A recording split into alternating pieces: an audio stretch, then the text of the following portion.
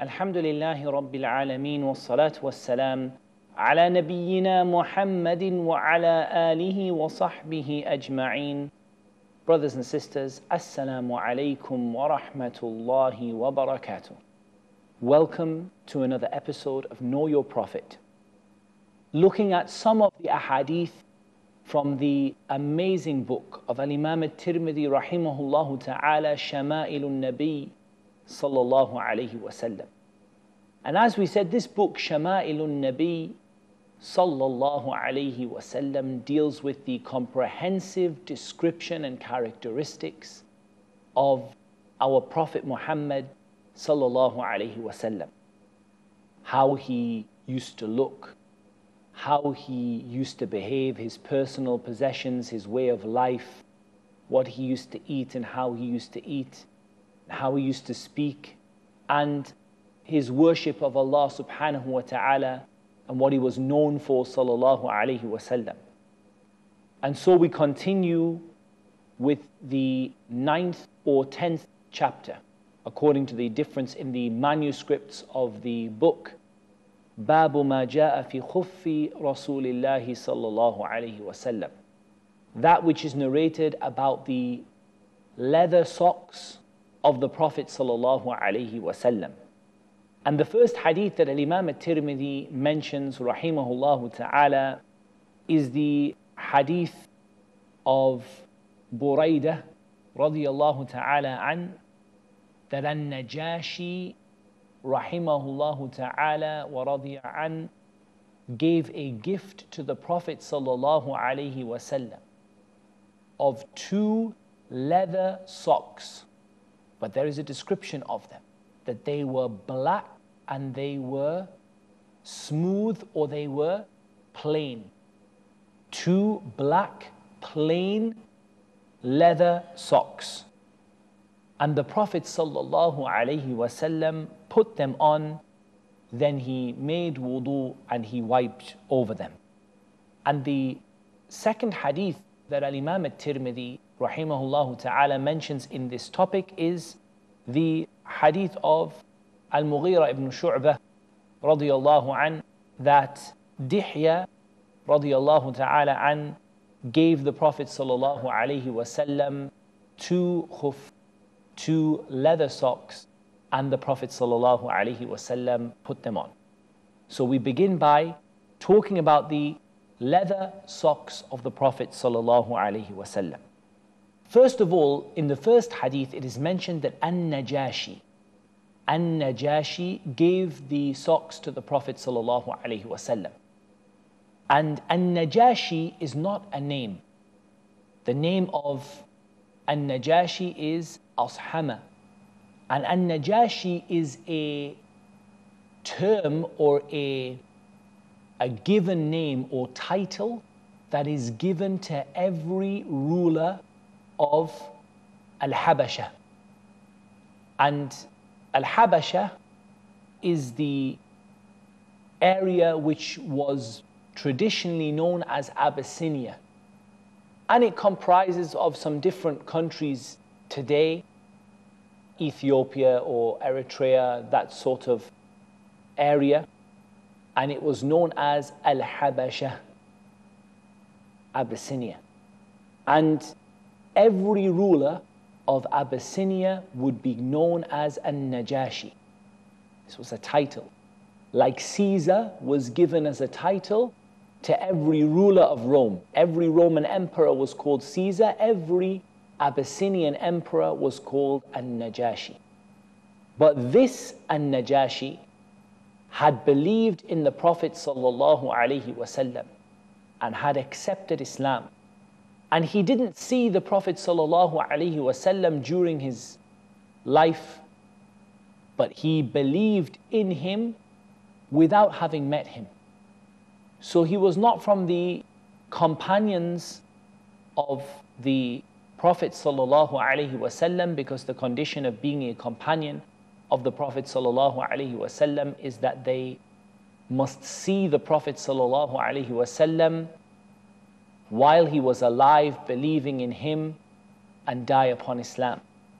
As for those who lived during the life of the Prophet ﷺ, but they didn't see him and they met some of the companions, they are known as, or by the term one of them is known as, tabi'iyyun mukhadram.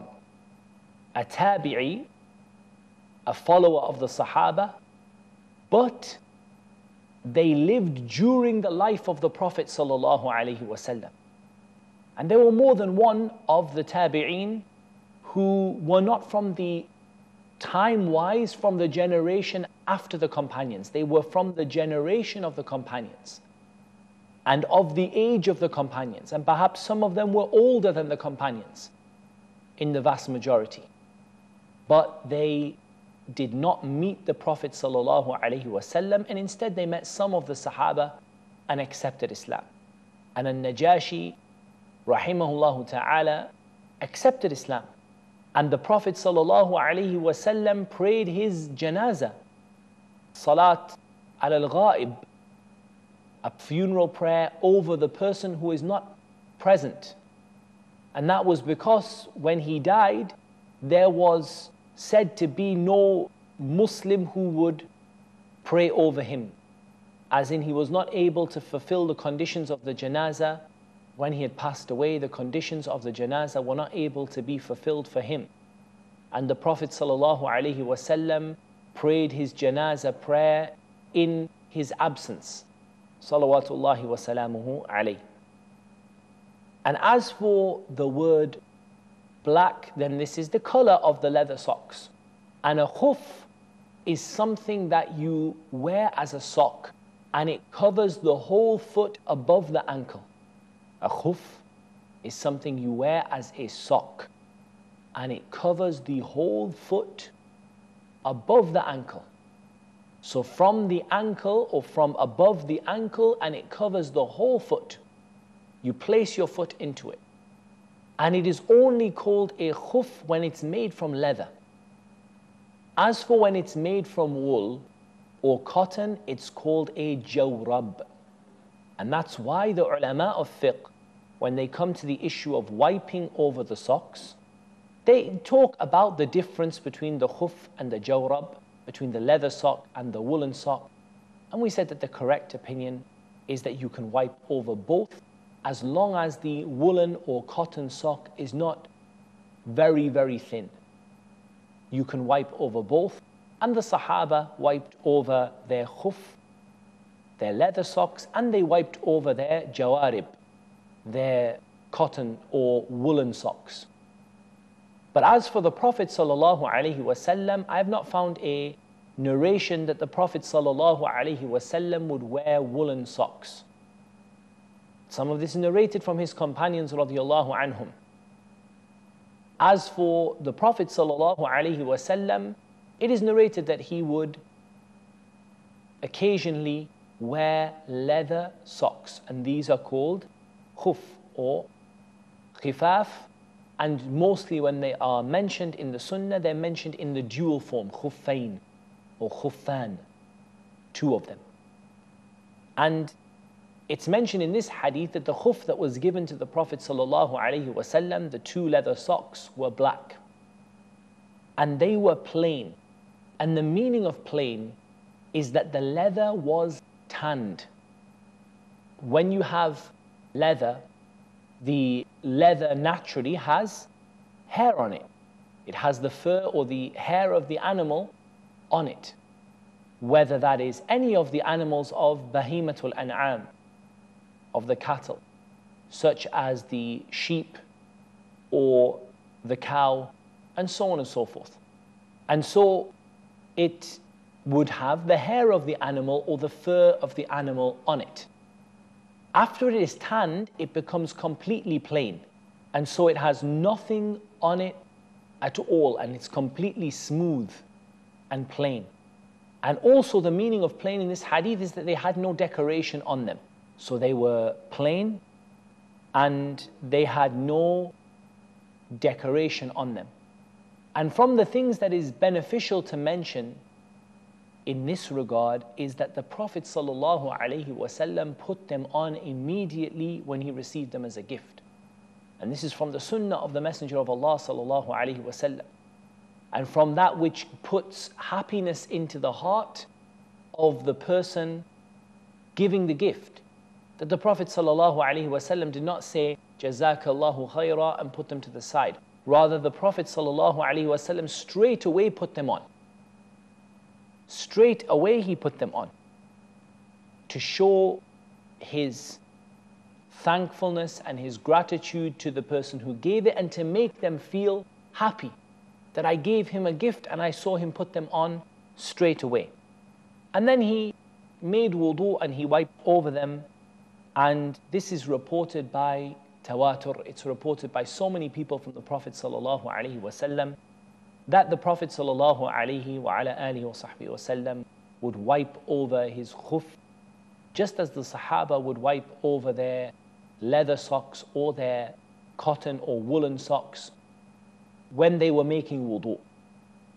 And the description of this we will cover insha'Allah ta'ala after the break, and talk a little bit about that so that people understand what it means that the Prophet sallallahu alaihi wasallam wiped over them.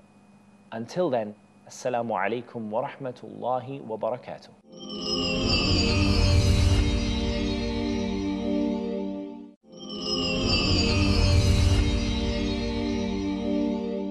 Assalamu alaikum wa rahmatullahi wa barakatuh.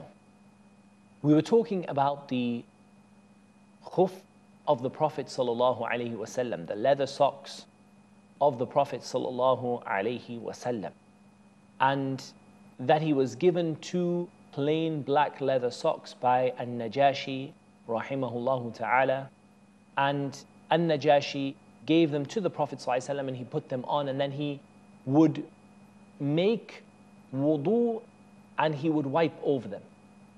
And just so that we can be clear about what this means is that the Prophet sallallahu alaihi wasallam would make a full wudu for the prayer, including washing his feet.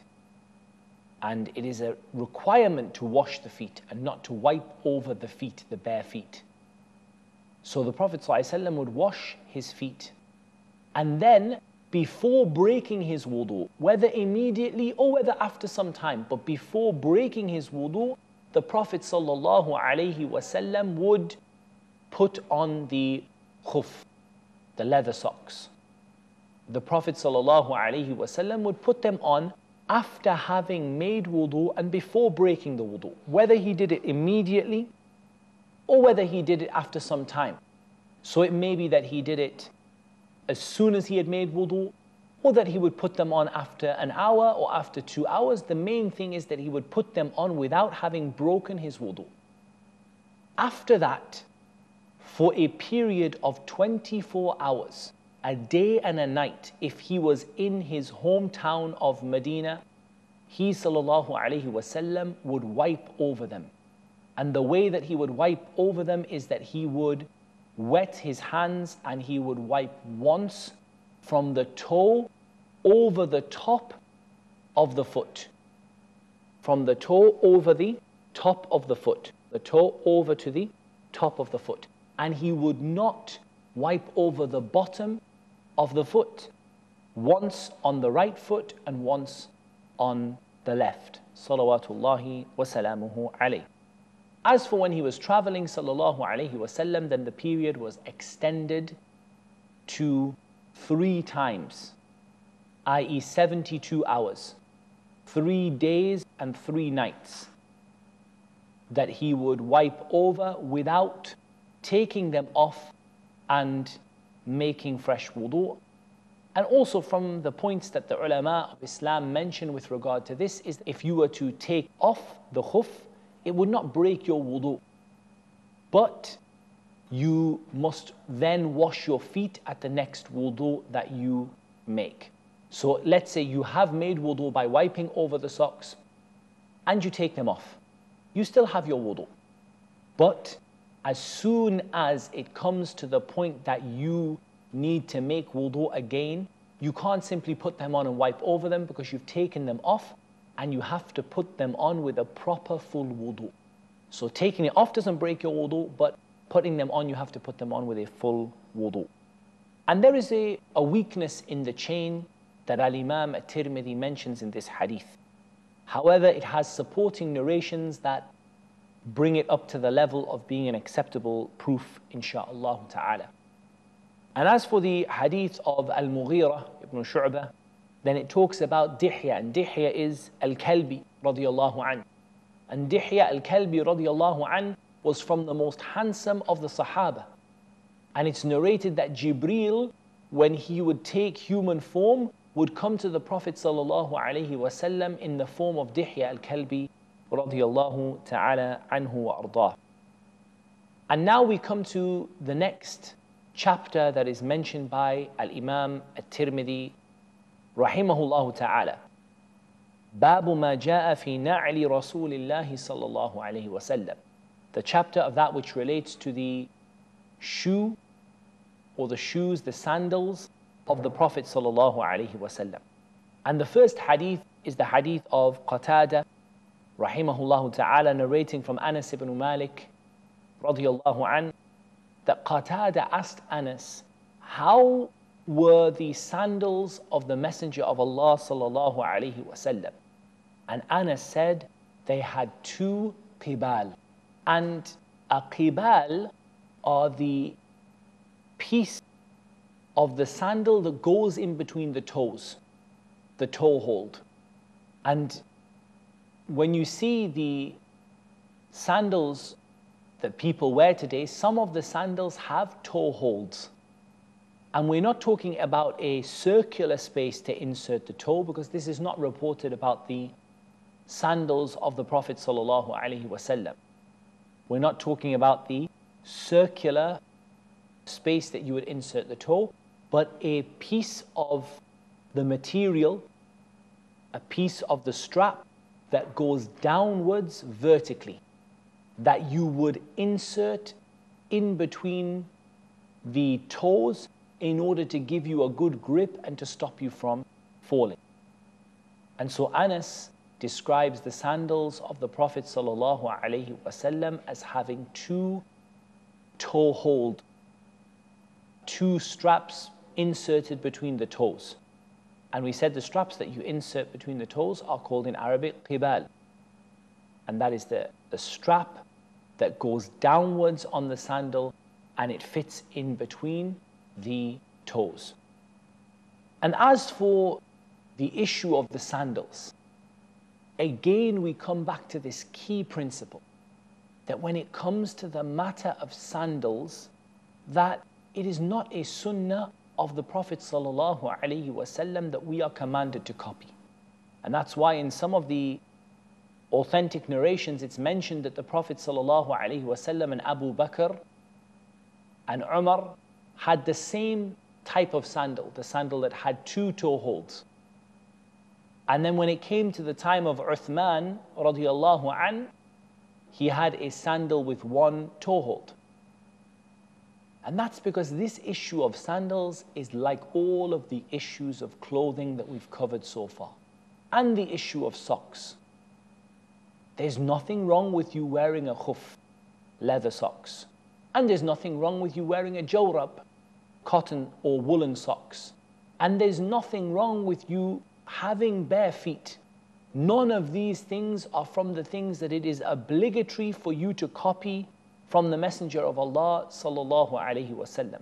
Rather, it is from the clothing that the Prophet sallallahu alaihi wasallam's people used to wear. And you know that sandals vary in styles. If you go to a sandal store, some of the sandals are different from others. Some of them are thick, some of them are thin, some of them have toe holes, some of them have straps, some of them the straps go across, some of them the straps go vertically. All of these things are permissible in Islam.